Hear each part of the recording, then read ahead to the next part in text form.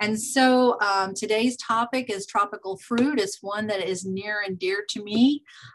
So I grew up on a tropical fruit farm down in the Redlands. And up on the upper left-hand corner is my dad holding a big jackfruit. And when he always tried to entice me to come back to the farm as much as possible. Usually he put me to work immediately, but he always had a big bowl of fruit for me. And some of my favorites are sapodilla and mamey and sweet sapper and nona squamosa. And someone who knows all about these is our Miami-Dade Extension Agent, Jeff Wasielewski.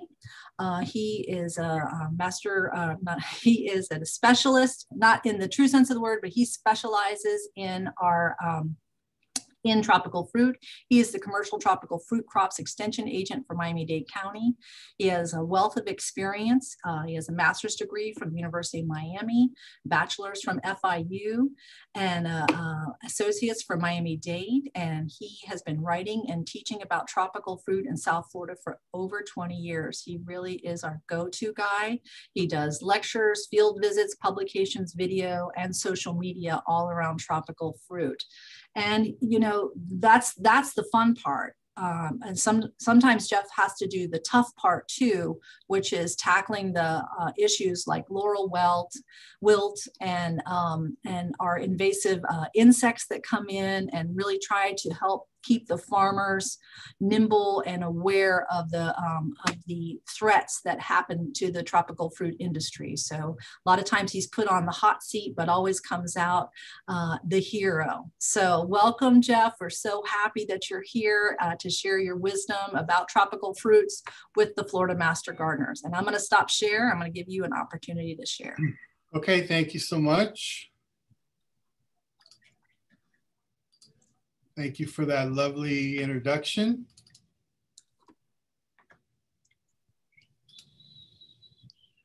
Are we good? We're good.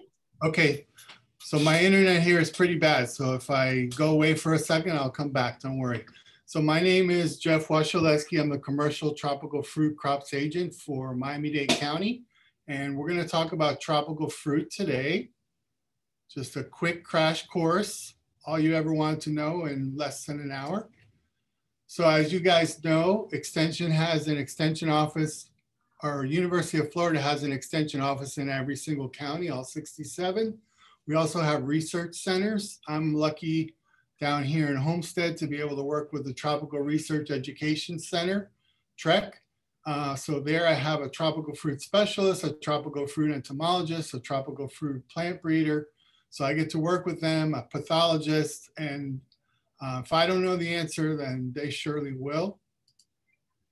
So I also do something called Tropical Fruit Tuesdays. It's about once a month. Our next talk will be on aftercare, and that will be August 17th. Then we're gonna do propagation by cuttings and the lychee on October 19th. So if you wanna get on the email list for that, just email me. So I always like to start with where can I get information? Where's the best place to get information? So we have a new platform called Ask IFAS, which is all the EDIS documents. That's your best go-to place. And you guys as master gardeners know that it exists, but now it's got a new platform, so it's very nice. If University of Florida doesn't have it, I would suggest going to another university so you can search the topic and then EDU to find it. Like we don't have a lot on breadfruit. So if you search breadfruit EDU, you'll get information from University of Hawaii, which is very good. YouTube is good, we know, because you can see everything that you're learning. And if you watch more than one video, let's say 3 or 4, you get the gist of what's going on, even though the information isn't perfect. I do have all my Tropical Fruit Tuesdays there on YouTube. So if you search in YouTube Tropical Fruit Tuesday, there's about 15 of them at this point. A great place to get information is Master Gardeners. I am a Master Gardener. I was a Master Gardener. I started out that way. You guys, you know that you're a great source of information as well. Another good place to get information is your own garden or your grove. If you go and you see it in your own garden or your grove, then you know it's true. So very very good place to learn things. And then also beware the source of your information. Everything you read isn't true. Just because you see it as the first answer after you search it, that doesn't mean it's correct. Okay, so we're going to talk about tropical fruit is the name of the talk. That's the name of my job title.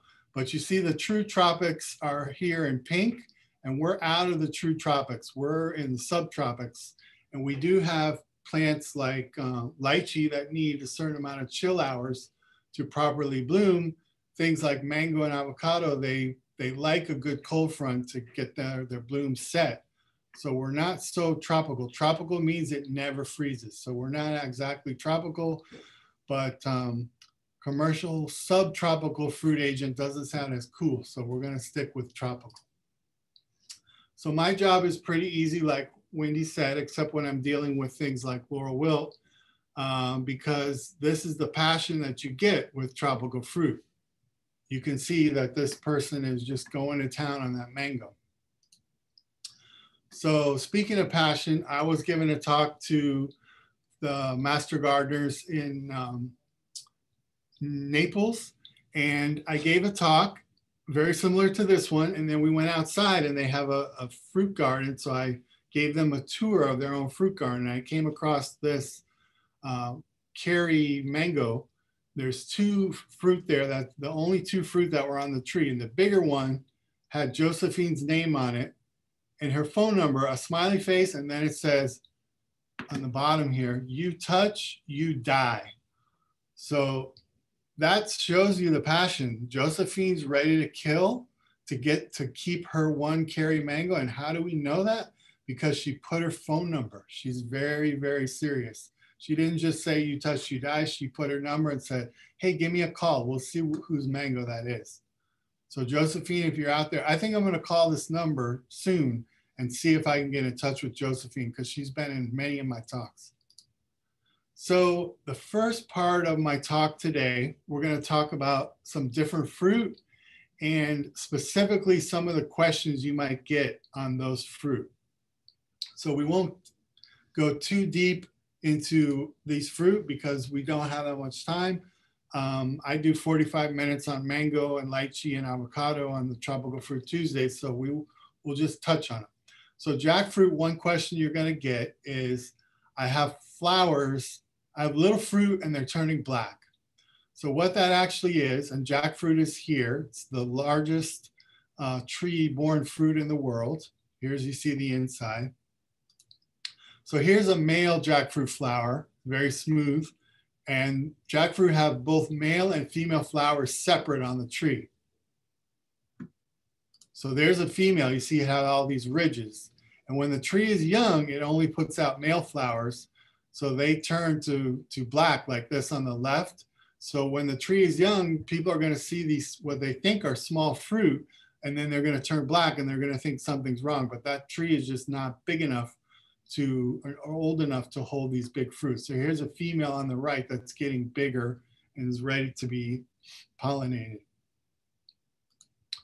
Okay, so sapodilla, we're just going to show you some of the information that's available in Ask IFAS. So if you go to Ask IFAS and put in sapodilla, you'll get a very good document on growing sapodilla in the home landscape. So you'll find the origin, the size, relatives, all kinds of information, propagation, planting. Then you also get a chart like this. And we have this for most of the tropical fruit. So it has all the months. It has when you fertilize, when you do micronutrients, including iron, when you irrigate, when you look for insects, disease control, which sapodilla not a problem. After harvest is when you do your pruning, when's frost protection and harvest. So you have all this great information for you. When people ask you these specific questions, you can show them these charts. And then we'll also have information on how much fertilizer to put. So another tropical fruit is mamey.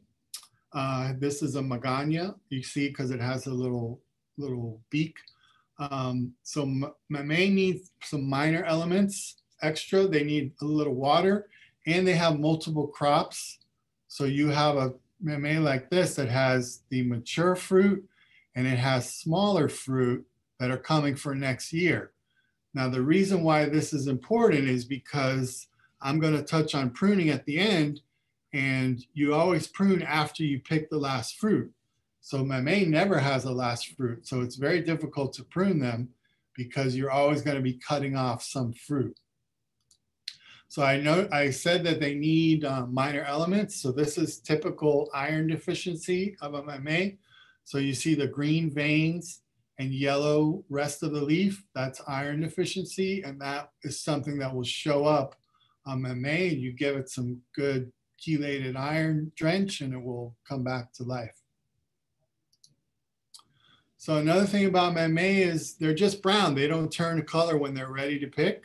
So you have to nick them. You see on the left here, the nick, and you see it's green underneath. So these are not mature, they're not ready.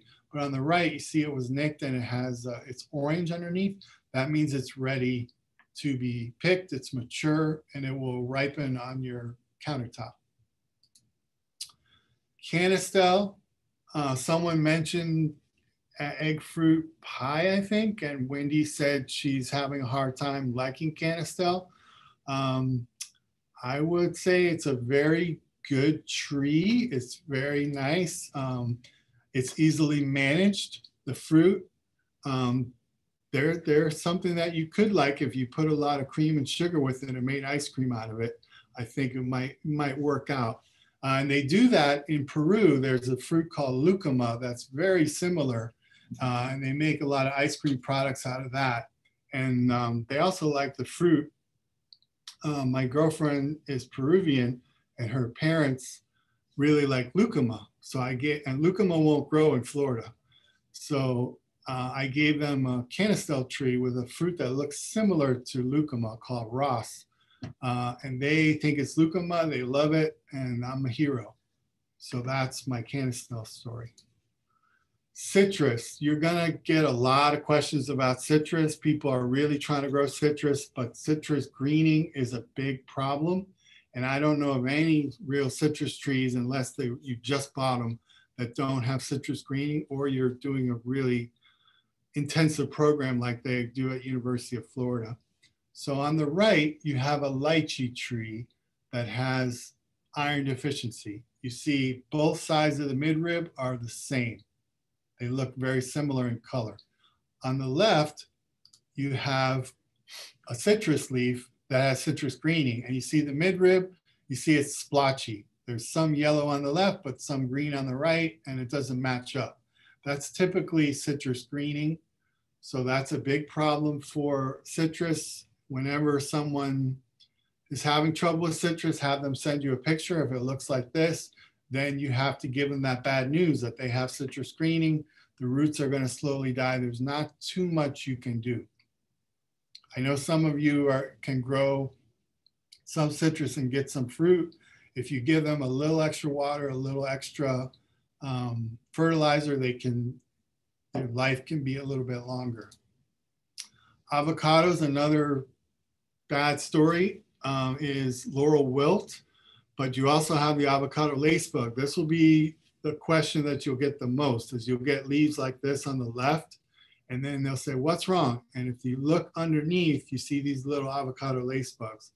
Now, the good news is these typically pick up when the leaves are about to drop off. So you'll see this damage, the leaves will drop, the new leaves will come, everybody's okay, you don't need to spray. So that's a good, nice ending to a problem. But then we have laurel wilt. Laurel wilt has killed over 140,000 commercial avocado trees and many landscape trees as well. It moves by a tiny ambrosia beetle that carries a fungus to grow for its young. The beetle drills into a tree, grows the fungus in a gallery to feed its young, but the tree is hypersensitive to that fungus and blocks off the fungus, but it actually blocks off its own vascular tubes, and it can no longer get water. So you have this wilt that you see in the picture here. Here you have like 3 trees right next to each other. So if someone calls and they say, my tree has just turned brown. And all the leaves, and then ask them, are the leaves staying on the tree? If they are, then that's 9 times out of 10, that's laurel wilt. And you see these trees are right next to each other because older trees, if the roots are touching and they're grafted, they can move the disease through the roots. So here's a grove that was completely killed by laurel wilt. Anything green that you see there is a weed. So here's a grove that still has some trees on the outside, but lost a lot of trees on the inside. Like I said, we've lost about 140,000, over 140,000 trees. The beetle signs, sometimes you see them, sometimes you don't, because they put these little holes and they'll push out the sawdust or these little crystal volcanoes here. But if you get a good rain, those are going to wash off. You might still be able to see the tiny holes. But if you chip into the wood, you'll see the holes and you'll see this sort of staining. That's the xylem where the fungus blocks the water from getting to the leaves. So that's avocado. Lychee, another bad story, and I'll get to some good stories later, but lychee, like I mentioned earlier, it needs a certain amount of cold temperature. It needs banked up cold hours to properly bloom. So South Florida, we typically don't get enough. We just got it this year, so we had a bumper crop. But typically we don't get enough of those banked hours, so we have a poor crop. A little bit further north, you'll have a better chance. They also like a more acidic soil, so that's good. Our pH here is very high. So because of that, they need some minor element help. They can decline very rapidly if they're not getting fed properly, and they like a lot of iron. So I mentioned this has a bad story to it as well. This is lychee Aranos mite. This is a new pest, LEM. It's highly specific. It attacks only lychees, nothing else. New leaf flushes are the most susceptible. And it makes these little, the first thing you'll see is probably these little warts on the new leaves. That's LEM. They're microscopic. And then after that, they form this sort of red hair, a red hairy brown mass. The mites are too small to see with the naked eye, but you do see the damage. It'll feed on the fruit, flowers, leaves, just the stem, just about everything. And it can move by air currents and bees. They're very small. They can just get blown around. So Florida is the leading producer of lychee in the country. And a high percentage of that is found in Miami-Dade County. So here's a map of all the commercial acreage. So you can see we can grow lychee all the way up here. I don't know, you guys are a little further north, I think. Well, you're all over the place, so you could be getting any of this. But these are the places that we have commercial lychee. And then here's where the LEM has been found in 13 counties. In all these different counties. So you can see just about everywhere we have commercial lychee grow, we have the pest. And it came in here in Lee County.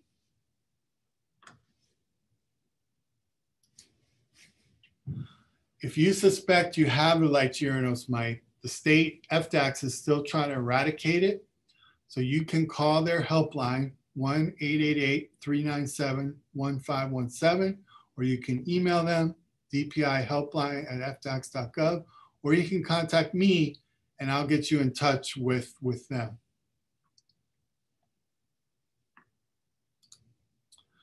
Okay, carambola doesn't have a big, huge problem. It's something that is pretty easy to grow. It can give you multiple crops. It does like a little wind protection if you can give it. And also it will need some minor elements, especially since it's putting out 2 to 3 crops a year. Anonas, on the left we have a sugar apple, on the right we have soursop or guanabana. And these guys will get a seed bore that will bore in, and then a fungus will get in there. So you'll see sort of a mummification of the fruit. So what I like to do is keep my trees very clean. Any fruit that get mummified, I get rid of them. And I really keep no fruit underneath the tree as well. Try to keep good culture. Okay, so we'll try to end up here with something happy, some mango cultivars. Mangoes at this point, cross our fingers, don't have any huge issues. So there's one called Coggshall. These are cultivars, or also called varieties. Here's the Coggshall in the forward part of the picture here in the foreground. And there's a cack in the background. You can see it's much bigger. The Coggshall tree stays pretty small. It has a heavy bloom, but sometimes it doesn't set all that well. One that does set well is Fairchild, very disease tolerant, smaller tree, and it's yellow, but it has great fruit, no fiber. None of these that I'm going to show you have any fiber. Malacca, that's another one. This is the only true Indian mango that works in Florida. Other ones won't. They just won't grow here because of our humidity. This has good commercial potential. Wendy earlier was asking me about the Fairchild Tropical Botanic Garden Mango Festival. So these are all ones that were highlighted there. Coggshall, Fairchild, Malacca. I actually volunteered or worked there for 24 years in a row for the Mango Festival. And I sold the trees for most of that time. So we put out thousands and thousands of trees to homeowners and commercial groves alike. Neelam, this one's later. It's small, late season, very productive. Rosy Gold, this one's very early. So late, what that means is August to mid-September. And then early means April to May. So Rosy Gold is one I have in my home. I have Fairchild at my home. I have most of these here at work in our grove. Rosy Gold is a winner for sure. Angie, another winner. I have an Angie here that fruited for the first time this year. Really great. Okay, so now is the time when I would usually take a break and we could all get up and get some water or go to the restroom, but we're going to push on because I want to make sure that we have time for questions at the end. So we're going to go to the second part of the talk, which is tropical fruit CSI. So the question you're going to get, the number one question you're going to get when it comes to fruit, and this is not just tropical fruit, these are other fruit that I don't know anything about growing, like pomegranates and things like that, and figs. So the question you're going to get is, why won't my tree fruit? My tree is not fruiting. So if people have a fruit tree, the number one thing they want is fruit. They don't want a shade tree. They don't want a pretty tree. They want fruit. So these are the questions that I would ask. And I would ask all these questions, not one, and then get the answer and then try to solve it. I would ask all these questions. Is it planted in the full sun? Is it planted too deep? Does it have mechanical damage? What's the irrigation schedule? Does it have heavy pest damage? What's the overall health of the leaves? What's your fertilizer schedule? Is it a seedling? How old is it? Is it a species? Or what species is it? And is it grafted? Is it a variety? Is it pruned too? Was it pruned too heavy? Was it pruned too late? And then finally, I'm going to show you what I call the shake test, where you see if the roots are in good shape. So why won't my tree fruit? And we're going to go over each one of those questions. So don't worry if you didn't get them all down. First of all, you've got to have your fruit tree in the sun. It's got to be getting full sun all the time, because the sun gives the tree energy, which allows it to flower, which allows it to fruit. So it needs full sun. Here's a lychee grove that I went to, and you see a lot of shade. The trees are shading each other out. So you have, 6 feet of wood underneath the tree where there's no leaves. So you're not getting any production there. You're only getting production up on the top. So this would be somewhere that I would say you need to prune everything to get light back on these trees. Here's a better example of giving light to trees. Here's a mango grove. You see plenty of space. As long as you keep these trees pruned, you're going to get light on them all the time. So here's a typical home, and north is unfortunately to the bottom. It's not pointing up, but what I'm showing you is if you have a house or a large tree, to the north, you're going to be in shade. And then the sun is going to be back here. And you're going to get your evening sun over here, a lot of sun over here. So you want your fruit trees back here or far enough away from the house, far enough away from another big tree that they're still getting that full sun. So beware of structures and other trees, especially if you're planting on the north side. That's trouble. Okay, another big problem I see with a lot of commercial groves is they planted the tree too deep. They dug the hole and then they just put the tree in and they didn't find the first flare root, which is the level that you want to put the tree at. Here's another problem. They put in this black sort of mucky soil and didn't use the native soil. So this is going to cause some issues because it's going to take water and get rid of water at a different rate as the rest of the soil. So you don't want that. You want to just use the native soil. So proper depth. Here's a mango tree and I pulled away the mulch and you see these flare roots, one to the right, one to the left, one in the back. They're all right at ground level. So that's good. That's where you want the soil to be. That's at the proper depth. Here's one on the left that was dead, so I pulled it out. You can see here it was planted about 4 inches too deep. And then on the right, here's a mango tree that's in the ground that I dug and dug and dug and still could never find the first root. So we're down, 4 or 5 inches and the tree is all underground. So that's not good. So you get one chance to put that tree in the ground. When you do, dig the right level, look for these flare roots. The first one, put that at the level of the soil or a little bit above. It can be a little above, but not below. So here's an avocado tree that was dead. We're looking at it from up above. I pulled it out of the ground and laid it down. So we're going to see a lot of issues here, why this tree died. One, it was planted too deep. So here's where it was planted all the way up to this tree tape. You can see that's at least 4.5, 5 inches too deep. We don't see a flare root till way down here. Two, you have this tape that's binding the tree. You can see that it's biting in, so it's girdling the tree. Three, you see up here, it was girdled by a string trimmer. It's weed whacked. So any one of those things could have caused a lot of damage, but altogether, it's big damage. And then also you see these new weeds coming up and you see the old weeds are all brown. So that was someone sprayed herbicide, and if you don't do it correctly, the drift will get onto the tree and cause trouble. So that's 4 strikes. So definitely killed the tree. So here's a mango from a mango grove where they planted everything too deep. You also see string trimmer damage. So these trees were all doing very poorly. Here's a guava. Again, we're looking at it from up above and you see the first flare roots are down here where the roots sort of get fatter, but it was planted all the way up here. So it was planted about another 5 inches too deep or more.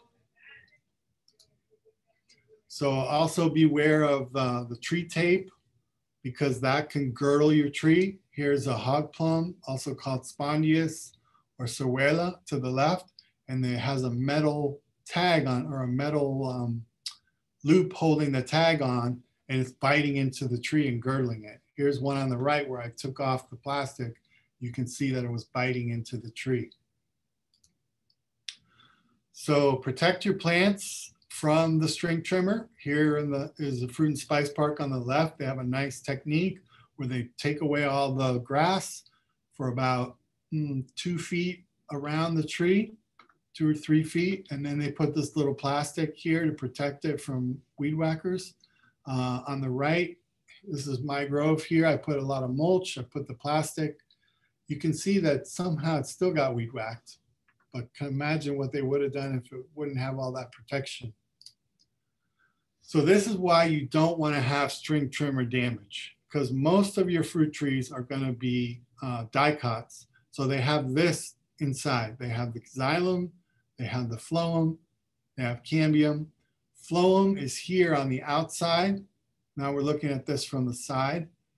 Phloem takes the nutrients from the leaves and sends it down to the roots. So if you cut that off, you're choking off your tree's nutrients. So that's why it's so bad to do string trimmer, to have string trimmer damage. So you can protect in many ways. One was what I showed you here, where you just remove the soil, the grass or the weeds to keep everything away from it. Another way is this big circle of mulch. Make sure that you have a hole in the middle so the mulch isn't piled up against the trunk. Another way is this. This is my house. I just have this little limestone rock around the tree.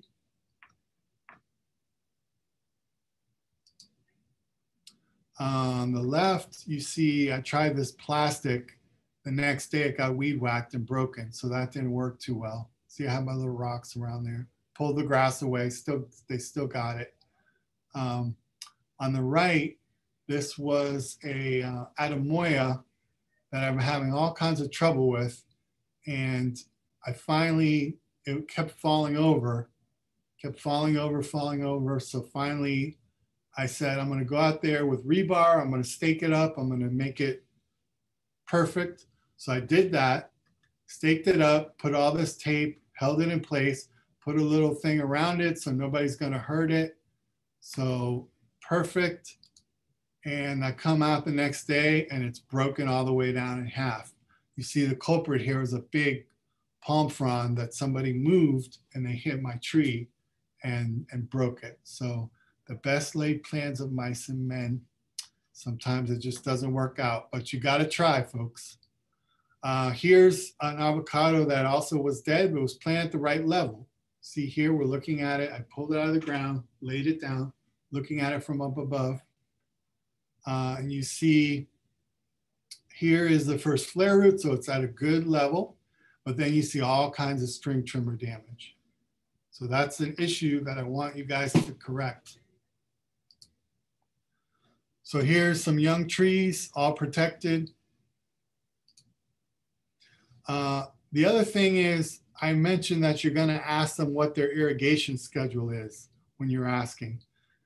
This is a trick question because they'll often tell you very happily, oh yeah, I water 3 times a week, an hour each time. Or I water every day for 30 minutes. They're very happy to tell you that, but that's probably killing their trees. This is a mango grove where you see in the back big mangoes that are doing fine, but the mangoes here that are next to this nursery that's getting watered every day, they're either dead or dying because they're just getting waterlogged. So too much water is a very bad thing. So that's something that you want to check. This was a guava grove that I went to. Mother and daughter team came to me and said the snails were killing all their guavas. So I didn't believe them. I asked them questions and it didn't sound right because guavas, snails don't usually kill a lot of guavas like that. So I went out to have a look. You see they have the guavas on this berm of rock.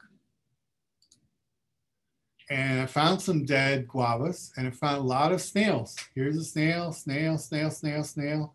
So this is an open and shut case. We got dead guavas, we got snails, let's book them. But no, these snails eat lichen. They're just eating the lichen off here. They're not gonna kill anything. So it had to be something else. And here's what it was. They had new trees, they had drip irrigation, but they had this pile of soil or pile of rock, these berms, so the water just went straight down and didn't get to the roots, which were way over here. So they just kind of died of not having enough water. So great thing for you guys to do is buy a cheap rain gauge, like a $4 rain gauge, get a 2x4 and a bag of concrete, dig a hole, put the 2x4 in, and then put the concrete in. Then you can put the rain gauge at the top like this, very cheap. As long as you have it away from everything else, it'll work. And this will tell you how much rain you really get. Because a lot of times we get what seems like a lot of rain and it's almost nothing. Or we get a quick rain and it's a lot. So it's good for you to know how much rain we're actually getting. So one thing I mentioned at the very beginning was I want you guys to keep your eyes wide open and do scouting. What I said at the beginning was if you see it with your own eyes, you know it's true. Also, if you see it early enough, then you're going to be able to stop that problem. Here's some sooty mold on a mango caused by scale, and it's really to a bad extent. If we would have caught it a little earlier, if we would have been scouting, we could have taken care of that scale when it was younger. Here's a tree, a mango that has scale and it has sooty mold. So we're going to flip it over, but because we're scouting, we see these little guys, which are juvenile ladybugs. So they're actually going to eat all these scale. Here's a scale, scale, scale, scale, scale, scale, scale, scale, scale, scale, scale. But these guys are eating the scale. So because we scouted, we don't have to spray anything to get rid of this because we know that this little guy and this little guy are going to do major damage to the scale, and they'll help to clear it up. So proper nutrition is something to think about with fruit trees. You basically want to keep them in good shape. You don't have to force them to grow, but you do want them to have good nutrition. A typical fruit mix is an 8-3-9. You guys know that this is nitrogen, phosphorus, potassium, NPK. We want this last number to be higher because that's the one that really works on flowers and fruiting. So this is a typical one that we're going to use. If we're going to fertilize things like lychee or mangoes, this is too much nitrogen. So we want something that's got a higher potassium. So where does the fertilizer go? It goes out here in the drip line, the granular fertilizer, out here. And you're going to spread it out. You're going to throw it and spread it out where all these feeder roots are. You're not going to do this. Here's a tree on the left. The crew just put fertilizer like right on the trunk in clumps. Here's a palm tree. They put all this clump all around it. So I had to get a blower and blow that all off of there so it would not burn the roots. Another thing that you would ask them is, where did you get the tree? And they say, I grew it from seed, or they say, I bought it and this is the cultivar name. It's a Glen mango. It's a Simmons avocado. The reason why that's important is because if it was grown asexually, like a grafted tree, like the one you see on the right, where the bottom is the seedling, the top is where it was grafted, then we know it's a clone of the parent, but we also know that it's sexually mature. So if it's not from seed and it's grafted, like on the left, or a seed on the right, if it's not from seed, then it's sexually mature, like I said, and it can produce fruit almost immediately, as soon as the tree is big enough. If it is from seed, it has to go through all the stages of sexual maturity. So it's a baby mango, it's a toddler mango, it's a texting mango, it's a Snapchat mango, it's a TikTok mango, it's a college mango, it's a married mango, and then finally it's old enough. So maybe 12, 15 years of a tree's life before it's old enough to give fruit, before it's sexually mature. On the left, this top part is a clone of the parent, so it's already ready to go. So if they tell you that they grew their tree from seed, that's a tip that it might be too young for it to actually fruit. So here's a mango on the left. Here's one on the right that's so small, I wouldn't even let it carry the fruit that it's trying to have. This is a year old, or a tree that's been in the ground a year, and it's already trying to flower. Now at that point, I would take off the flowers, But what this is showing you is they're sexually mature and they're ready to produce as soon as they're big enough. So not the same is good for humans, not the same, not good for fruit trees. What that means is if it's asexually propagated, like these guys are doing here, and they are grafting these trees, then they're making clones of the parent. So they're exactly what you want. That Kerry mango is going to be a Kerry mango. If you plant the seed of the Kerry mango, you're going to have the parent, the mother was a Kerry, but the father was something else. So that seed is got diversity, which is very good for humans, but very bad for fruit trees because you want that Kerry mango.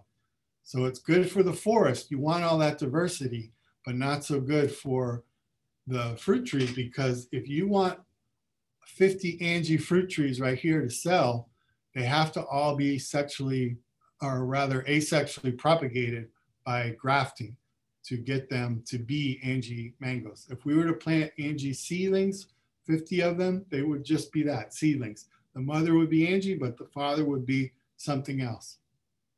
So they would not be Angies when they finally, 15 years later, fruit. So getting towards the end, when is a good time to prune? I sort of hinted at this with the meme when I said you prune after you take off the last fruit. So that's what you want to do. What we're looking at here is a grove, and on the left you have this is a mango grove. It was pruned. It was pruned too late. So you have it it should be flowering like the mangoes on the right, but you only have like 1 or 2 flowers because it was pruned too late. So it got pruned so late that it affected the blooming cycle. These were not pruned and they're all flowering well. So let's take mango for instance. Right now, you probably have picked your last mangoes, or you're about to. So if we prune now, the tree has enough chance to grow back and be ready to flower and fruit. If we prune in December, you might be messing up the blooming cycle because it doesn't have a chance to put out new leaves and then finally flowers and fruit. The other thing about pruning is if you prune very heavy, if you ask them, did they have the tree pruned? And they said, oh yeah, it was a big 40-foot tree. I took it down to 15 feet. That's going to cause the tree to want to just put out leaves for 2 to 3 years. So it's going to take a while before that tree is ready to bloom again. Okay, and then finally, like I said, I would show you the shake test. So if you have a tree like this that's root bound underneath the ground and you want to know if the roots are doing well or not, you can take the tree. Here's a tree that we're looking at. See, I pulled away the grass, so it's not going to get weed whacked, although it's weed whacked here. Here you see the first lateral root, so it's in good shape. But we're going to give it a little shake back and forth, and if the whole ground moves, then we know the roots are not in the best shape. If just the trunk moves, then we know it's in good shape. So here we go. Give it a little shake, a little gent. And you see the whole ground is moving.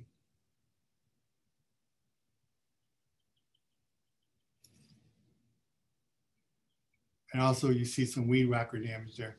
So that tells me that this tree is not completely in the ground ready to go. It needs still more time for it to be, see there, you can see the ground moving. So if I were to have that, I would say, well, this tree needs more time before it's really caught, as they say. So to go back to the killer question, why won't my tree fruit? It's all those reasons that you're going to figure out. Was it planted in full sun? Is it planted too deep? Does it have mechanical damage? What's the irrigation schedule? Does it have heavy pest damage? What's the overall health of the leaves? What's the fertilizer schedule? Is it a seedling? What species is it? Is it pruned too heavy? And finally, give it the shake test to see if those roots are really in good shape. Okay, so I want to thank you guys for your time. I left us with plenty of time for questions. So I'm gonna take off my screen here. Jeff, we have so many questions. I have so many answers. I'm so glad. So I'm going to encourage you to give not the long version of the answer, okay, the correct version of the answer, because we have at least 30 questions. So the game show answer that just. Yeah, but I mean, of course, we want you to think about it, but you don't have to explain the whole concept. And the first one is, I brought show and tell. What kind of avocado is this? You're asking me? Yes. Oh, that's a green avocado. No, it's a Russell. It's a Russell avocado. Yeah. I just got this from Homestead the other day. So I thought this is my show and tell. Okay. We have got to go. So let's see. My friend Yen Chen from Tallahassee, she has a dragon fruit plant that she's had for 6 or 7 years, has not even flowered yet. What do you think? Well, I would steer you back to all that information we just went through. Okay. Check all of that. Dragon fruit are cactus, so they could be getting too much water. They have that big stem. They could be getting weed whacked. So look for that. Make sure it's getting full sun. Okay. Steve Snyder wants to know, planted avocado seeds. They're growing well. Will I get fruit or do I need to graft to my stock? And I think you talked about that, but I'll let you answer it again. Yeah, eventually you will get some fruit. Now you don't know if that fruit is going to be great or not, because remember it's a seedling. So it's a mix of the parents. So it could be a dog, you don't know. It could be a poor fruiter. It could have a huge seed. And then again, it's going to take many years for it finally to be a married avocado where it's ready to have kids. Right. Yeah, we have to go through the Snapchat and the texting years. Right. That was very fun. Yeah, TikTok. I was thinking about growing lychee in my backyard. Given the mite issue, would you avoid it? And that's from Carrie, and she's in Palm Beach County. Honestly, I think I would. I would avoid. You would not. I would avoid. I would not plant the lychee because the lychee Aeronos mite is very difficult to control. So you're going to have issues with it. Okay. Person has a neighbor who has not pruned their coggshall or Hayden mango for the last 15 years. Very big, can't get the fruit on top. Is it too late to prune them now? And then furthermore, there was another question. How much can you prune a mature tree like that at any given time? So once you have a big tree, it's much harder to bring it down the size. I have a whole Tropical Fruit Tuesday on pruning that you guys can check out. But it talks a lot about younger trees and keeping them in good shape. But if you have a bigger tree, you can still bring it down, but I wouldn't take more than 30% at a time. And I would just, if you have a tree like this with all these branches, I would just take maybe one big branch one year and then one the next, and then, you know, keep doing that until the leaves start growing back. Okay. That's good advice, Jeff. I hadn't heard it described like that before. Okay. And Yvonne wants to remind us not to plant fruit trees or any trees over our septic drain field, and I appreciate that. So the sooty mold photo that you showed, how do you take care of that sooty mold? Well, there's more than one way. One way is with chemicals, and you have your options of different chemicals of, you know, very strong and very light. Because basically you're not treating the sooty mold, you're treating the insect that's causing it. But what I do in a case like even that first one where it looked really bad, I just wait for the natural predators. And you guys as homeowners, you can definitely get that if you have a good variety of plants in your yard and you're not spraying a lot of pesticides, you'll get a lot of natural predators. And I really encourage you to let them do their job. Right, because using a broad spectrum pesticide can eliminate those natural predators. And that's kind of not how we want to set up our landscape and our groves. Do you know if white sapote is susceptible to same diseases as citrus? I believe they are related, but I don't think it gets citrus greening. Okay. Let's see. Sandra says, I have had not much production from my mango for all these years I've had it. I did not get around to fertilizing it this year and got huge amounts of absolutely wonderful fruit. What could be happening there? Well, if you have been fertilizing steadily each year and the grass around the tree looks great, that means it's too much nitrogen. So the nitrogen will tell the tree to put out leaves instead of flowers and fruit. So it's possible, this is just one answer, that by not fertilizing it, you caused it to not put out leaves and was able to flower and fruit. Or it could have just been a really good, perfect year for you. Yeah, I think we did have a really good mango year, and I wasn't aware of that cold requirement necessary, Jeff. So maybe she just got a sweet spot this year, you know? Yeah, if you think about like Hawaii, they have mangoes and they bloom sporadically throughout the year because they don't have that time where everything kind of slows down, gets a little cooler, gets drier. The mangoes are just sitting there waiting for the signal. The signal would be a nice little cold front, and that about a month later, you'll see the flowers come out. Okay, good. A couple of folks have asked about air layering versus grafting on some of these fruit trees. You know, I think they got the message of that sexual maturity coming in from that scion, but I know that lychee and longan are often air layered, but what about avocado and mango? Good question. I did specifically say grafting for those because you need the really good roots for avocado and mango. Lychee, longan, and probably guava, you can air layer and get away with it. But for the other ones, it's much better to have a good strong seedling like sapodilla, canistel, mamey, avocado, mango, and then graft them. Okay. You could get it to work with an air layer, but once you get in the ground, it wouldn't do well because the roots wouldn't be strong enough. Right. So the rootstock is important selection as part of that plant. Okay. Yeah. Deborah wants to know, how should a mango tree be pruned? And my question is, do you feel like mangoes need to be pruned yearly? So I start pruning mangoes almost as soon as I plant them in the ground. I start tipping them to get them to branch out, so they have many branches instead of just one or two. So that's what I do for the first about 2 or 3 years. Then after that, if it flowers and fruits, then I prune it, and I'm looking for any strong verticals that I'm going to knock out to keep it going horizontal. And yes, I would prune annually for sure. And then, like I said, look for those strong verticals, try to take those out, do a little tipping, then keep it in good shape.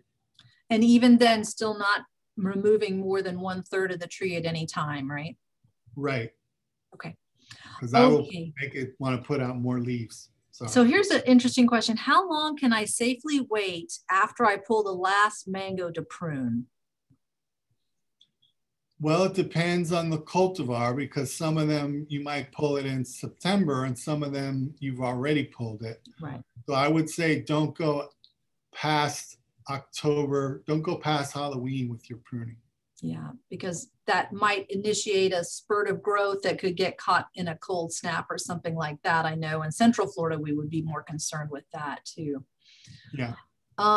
Okay. Are there any homeowner treatments for anthracnose on the mangoes? Yeah, anthracnose, you treat it with copper, and you can use copper as a homeowner. What I would do is I would keep the tree well pruned, so it's getting a lot of air, it's getting a lot of sunlight. You can also pick cultivars that are ready earlier in the year, so they're not going to be so susceptible to anthracnose. Like a lot of those ones I showed you, except for Neelam, they're all early, so they would be ready before a lot of humidity and rain starts affecting them. Oh, you're so smart, Jeff. That's so good. Okay, great advice there. So some of the cultivars that Jeff recommended earlier are going to be picked earlier before we get so hot and humid that the anthracnose is going to go nuts on the fruit. Okay, wonderful advice. Okay, Kelly has, she's got a question about trees and plants that have hermaphroditic flowers. Will the plants with hermaphroditic flowers produce offspring that will also have hermaphroditic flowers, or will they produce diverse offsprings with some having hermaphroditic flowers, some female flowers, as well as some male flowers? So the fruit that I know that has hermaphroditic flowers is papaya. Papaya will have a male, it'll have a female, and then it can have both. That's one where it kind of switches around. Most of them, if it's one way, it's always going to be that way for the seedlings, except for papaya. And you can get one that is a hermaphrodite, but then it has, let's say, 100 seeds. 20 of those could be males, 20 could be females, and the rest could be hermaphrodites. Oh, wow. But for the most part, it's going to be the same as the parent. Right. Okay, how does pruning change the concept of drip line for fertilization? That's a good question, because if you're keeping the tree smaller but the roots continue to grow, then the drip line is further than what you see. So you will know of your own tree how much you've pruned it and how old it is. So if you've done a lot of pruning, you really kept it tight, then I would go out much further with my drip line fertilizer. But if you have done only very little, I wouldn't go out that much further. Yeah. Great answer. Is the mite, the iridifid mite, also affecting longan? Only lychee. Only lychee. Very interesting.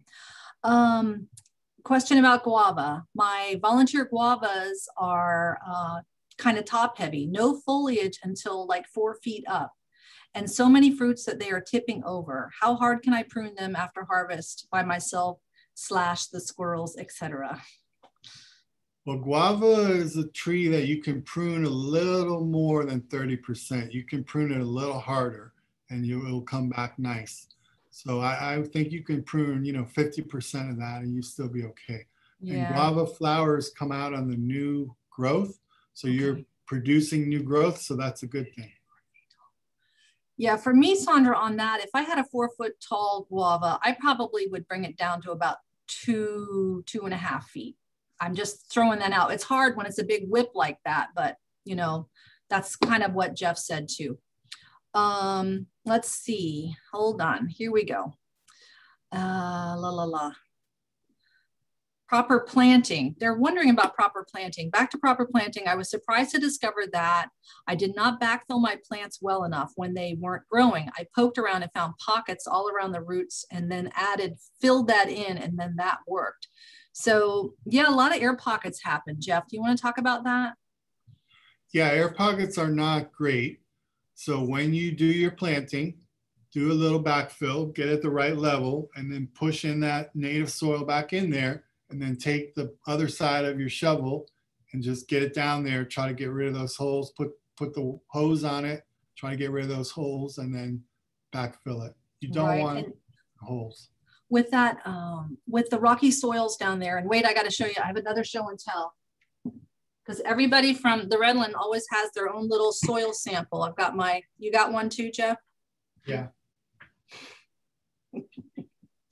This is the soil I grew up with, you guys. This is why I like, oh, yours is bigger, of course, that's good. This is our soil in South Florida. So that's even more important. And so when you come in with that organic soil, it just kind of gets absorbed by all those pockets. So it's really important to make sure that those air pockets are taken care of. Okay, my custard apple tree has a bit of weed whack damage. It's still alive. Should you give up on it? Should you replant? What should you do? And why are weed whackers such a problem in South Florida? If it's still producing leaves at a pretty good rate, I wouldn't give up on it. I would make sure that, it is protected and doesn't happen again. but I wouldn't give up on it if it's still producing a good amount of leaves. Yeah, and just, you know that one day it might fail if that trunk is a little bit, all right. Let's see, is early fruit drop a normal phenomenon to be expected? And then to that, Jeff, someone also wanted to know, at what age should we allow a tree to carry a full crop? When you say early fruit drop, I'm not sure if they mean when the tree is young or early on in the, well, either way, it's normal to get fruit drop. That's completely normal. So I wouldn't worry about that too much. And what was your second question? How old should a tree go before we let it hold a full crop? I wouldn't go so much by the age, I would go by the size. So if it's a good 2 feet across, it can probably hold 1 or 2 fruit. If it's 3 feet, you can let it do whatever it's going to do. But I would say normally it's 2 to 3 years. 2 to 3 years, yeah. Okay, this is probably one of the harder questions of the day. How do you know when a sapodilla is ready? Do you do a nick test? You do the same thing you do with Meme, but instead of seeing green, you're going to see like a white sap if it's not ready, and you're going to see like sort of cinnamon brown if it is ready. Yeah, great. Basem Halal wants to know if we can grow jackfruit in Central Florida. I don't know. I would give it a shot. Baz, I think that if you planted it on a south wall and were prepared to protect it in a real cold snap, you'd be okay. And Kelly has seen people growing jackfruit in Orlando, so that's good. And Loretta from Orange County wants to know, how do you know when to pick a mango? Most mangoes are going to have what's called color break, where they go from just kind of being pretty on the tree to being really spectacular. Like a Glen will be sort of orangish, but when it's ready, it's like a bright orange. So that's one way that you'll see these color breaks. But some of them don't really have a big color break, but you can see that their shoulders get wider. When the shoulders are fat, that's when they're probably mature. If you have a tree, let's say you had 50 mangoes on the tree and you weren't sure if they were ready yet, but they all looked about the same size, you can actually take one off and start using a knife and getting closer and closer to the seed. And if you see some discoloration, not discoloration, but if you see some color around the seed, that tells you that it's mature and that it's gonna ripen if you pick it. Okay. Have you had any experience with finger limes? Not myself. I'm trying to get one down here. If anybody has one that they want to donate, that would be great. Okay. I did see some in California. They're super thorny, so they're very hard to pick. I know that there's some commercial growers here that have some.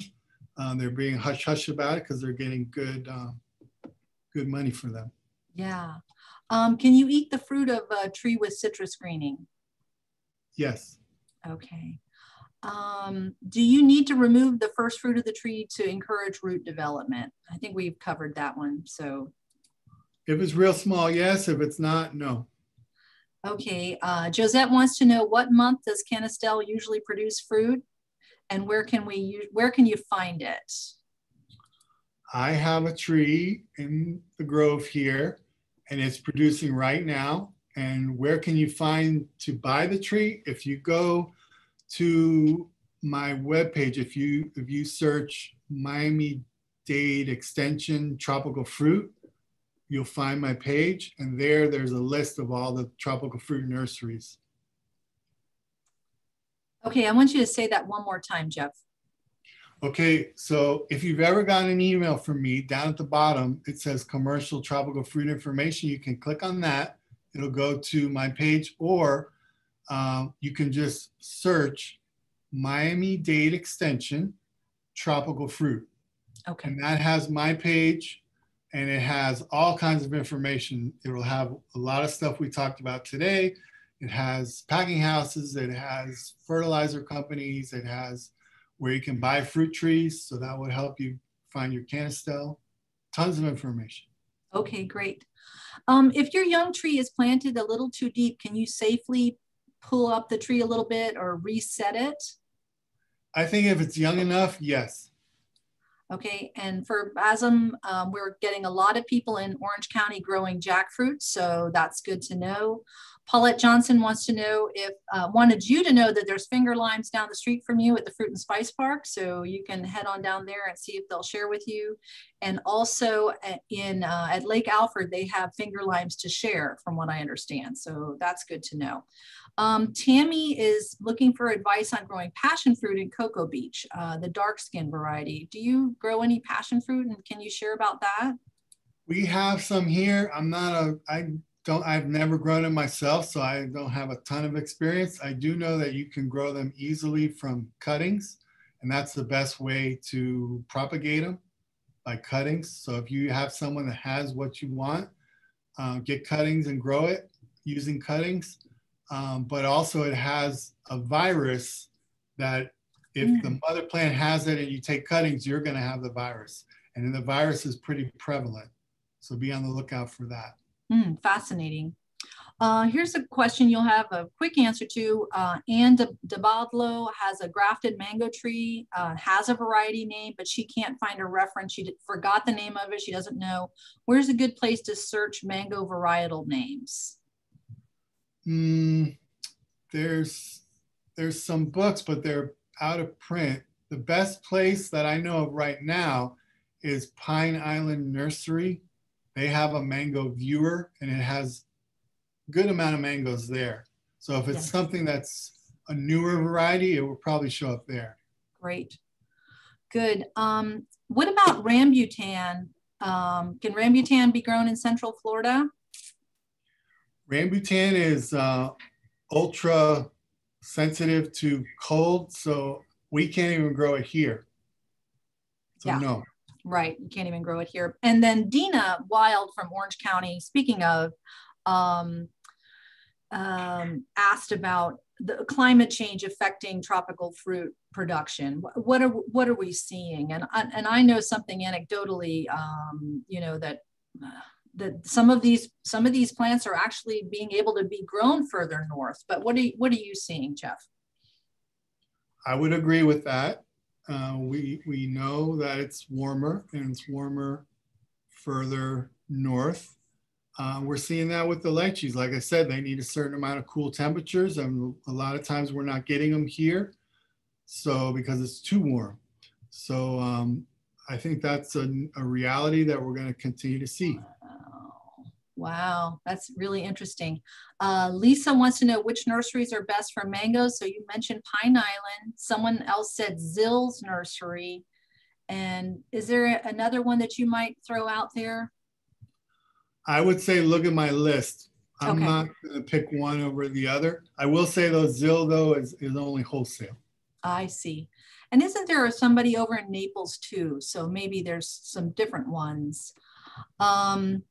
And Sarah has papaya trees started from seed that are not fruiting. Maybe it's the age or it's a male-female issue. Yeah, I would see if it's flowered, and it could be a male, or they could be males. The male flower is all wonky. It looks kind of weird. So you could look up the difference between the male and the female flowers and see if you have a male. If it has already flowered, they flower pretty quick. They don't take as long as the other ones. Right. Good. Someone's asking about Philippine and Nam Doc Mai mangoes for Palm Beach County. I would say yes. Sounds good to me. Yeah, I love a good Nam Doc Mai. Here's someone asking about a small mango tree and maybe a little bit more of a dwarf variety. Yeah, a lot of the ones I mentioned are, I wouldn't say dwarfy. We don't have a true dwarf mango tree, but they have a little bit shorter internodes and they grow a little slower. And then with pruning, you can keep them at a good size. So I would say something like an Angie, Malika, Fairchild, even a Glen. I didn't mention Glen, but a Glen stays a little smaller. if you just plant a mango and leave it alone, it's going to get 40 feet. There's Right. no mango that's just going to sit there. But those that you just mentioned, they're comfortable being at about 15, 20 feet, right? Yes. Yeah. Okay. Right. If you want something really small, you're going to have to become a bonsai expert. Somebody recommended Pickering as a small mango. Okay. Sounds good. Sounds good. Pat Andrews is wondering about mangoes in North Florida as far as Jacksonville. I don't know. I don't think so. Yeah. And then Ed wants to know if all the fruit trees discussed today have both male and female separate flowers. And I'll let you answer that. Only jackfruit for the most part. There are some I didn't mention, like papaya, that we said has either male, female, or both. There's also one called Mamea americana, that the tree can be all male or all female. So you got to get that one grafted because you don't want a male just hanging around doing nothing as usual. And then you have black sapote, also called the chocolate pudding fruit. That one is also either all male or all female. Jackfruit is male and female separate on the same tree, but black sapote is all female or all male. So you got to get one that's grafted to know that it's a female that will fruit. Oh, I wasn't aware of that. Yen Chan wants to know, does pawpaw belong to the mango family? Pawpaw? Yeah, pawpaw. Oh, pawpaw. I think that's a nona. It is a nona. I know what I think, but what do you think the official answer to the question, I want to plant citrus? I would say no. Yeah. Just because it's going to be tough. I mean, you get a tree that looks good, but citrus greening is, I haven't seen an area where it's not there. So the official answer is we don't say no and we don't say yes. We give them the information about citrus greening as much as we can and explain to them that this tree will most likely get citrus greening within a short amount of time. So that's kind of the official word. What she said. Yeah. My 3-year-old Wertz avocado starts with many avocado fruit, then it all drops off. Fruit drop is normal. That much, if everything's dropping off, that's not normal.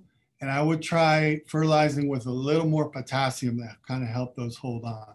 Okay, Deborah, you heard that, more potassium. Oh my goodness. Because of the forbidden fertilizer of nitrogen from June, they must have a fertilizer regulation in their county. What's a good fertilizer schedule for mangoes and citrus? So Josette, I would ask you to check your fertilizer regulations because oftentimes edibles are not included in that. But Jeff, what would you say?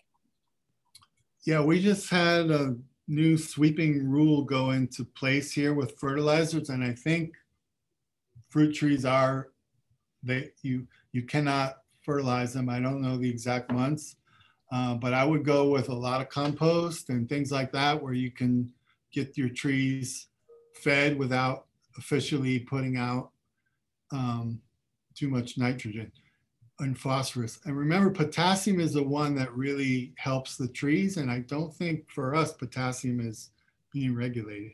Okay. Don't quote me on that, but look that up. I think that's right. Okay, and then what about a good slow release right before the regulations kick in? That sounds delightful. Okay. Oh my gosh, Jeff, are you tired? The questions are not stopping. I was a middle school teacher, so this is nothing. Okay. So are there any tropical fruit trees small enough to grow in fruit and in pots in North Florida? Pots to move into a greenhouse for freezes? I would say probably miracle fruit. Yep, miracle fruit, papaya. That's a real small one. I would even, if you were a little bit crazy, I might even try a carambola because that's kind of a small tree depending on how big your greenhouse is. But Yeah, avocado and mango, I do not think are adaptable to that culture method. no. How do you address or block animals from taking mangoes and avocados? She's seen some neighbors who put the fruit in hosiery or put a bag on them. I think squirrels are incredibly hard workers, and they're very smart, and they're going to beat you to your fruit almost every time. So my patented answer is I plant 2 mango trees and I give 1 to the squirrels and 1 for myself. Okay. But we know that's not really going to work. And you can't, it's very difficult to keep squirrels away from your fruit trees. But one thing you can do is really watch the fruit, and when it's mature, not ripe, but mature, pick it before the squirrels start getting into it. But it's very difficult. You could try bagging the fruit, but you know, if you have 50 fruit on a tree, that's difficult. Yeah. Anna Bonstead over in Lee County said she saw a Kent mango, no more than 8 feet tall, loaded with fruits. Let me know where that is because I want to go pick it. And can you explain why mature avocado trees flower profusely but don't really set fruit? Or, you know, you'll see so many flowers and you only get maybe a half a dozen fruit or 12 fruit. If the tree is really mature, like very old, then it's going to start declining. If you have a normal, let's say 20-year old avocado tree and it's just full of flowers, but then it doesn't really set fruit, I would give it more potassium, like I mentioned earlier. It's normal to drop a lot of flowers because there's a very small percentage of flowers that actually get pollinated. But if you're seeing bloom, bloom, bloom, and never any fruit, then that's an issue. Number one, it could be it's a bad seedling.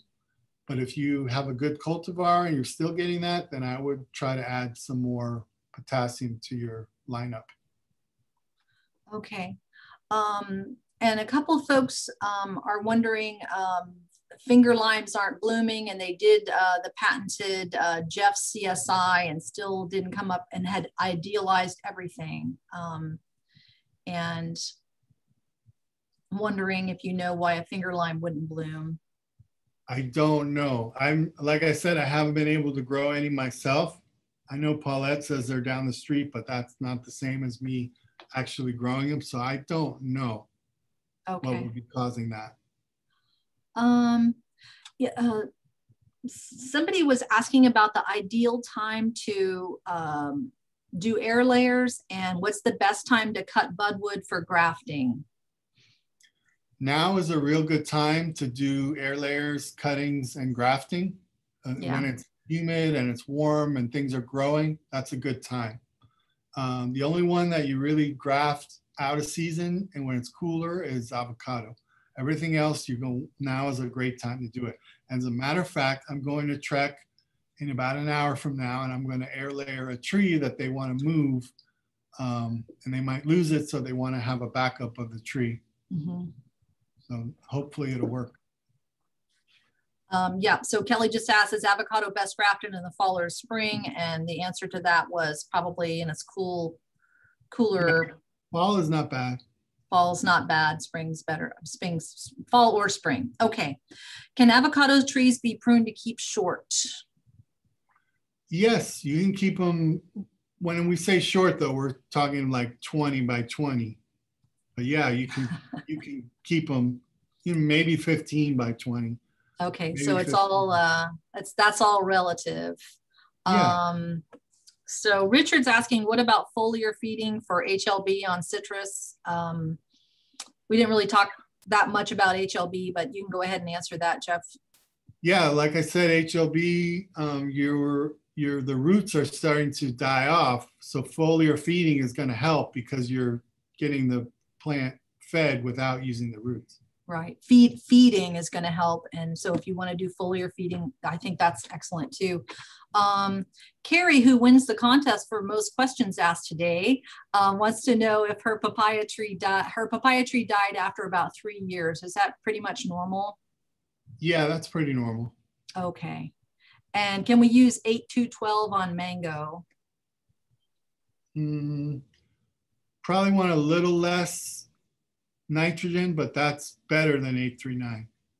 Okay. And then somebody, was it Paulette, that said, yes, that Trek's recommending 0022 for mature mangoes? Yeah, that sounds good. Yeah, because for a mature tree, you know, it's that potassium that's needed. So yeah, and you could use that same ratio for some of these trees we talked about that are flowering but not setting. How did you not talk about bananas today, Jeff? You know it's my favorite.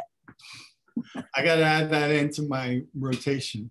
Okay. All right. Very good. I think we are about wrapped up, and if you get to go sit down and have a nice refreshing mango smoothie somewhere so you can relax. So okay. I appreciate it. Thanks for the invitation. I really, really appreciate all your answers and your excellent presentation today. I think got a lot of people thinking and able to answer a lot of questions that come into the Master Gardener tables and clinics and phone hotlines. And yes, we will have the presentation is recorded and will be posted on the MG website. And Jeff, thank you so much. You're always awesome. And I'm hoping that everybody wants to tune in for Tropical Tuesdays. I'm going to go ahead and post Jeff's website as well as his email address. Let me see. I'm going to go ahead and pop it in there right now if you need it. There it is. It's sflhort@ufl.edu, like South Florida Horticulture, but sflhort@ufl.edu. I just popped it in there. And Jeff, we'll see you next time. Hopefully we'll see you in Panama City in a few weeks, right? All right, coming up. Thanks so much. I appreciate the invitation. Bye-bye. All right, take care. Bye-bye.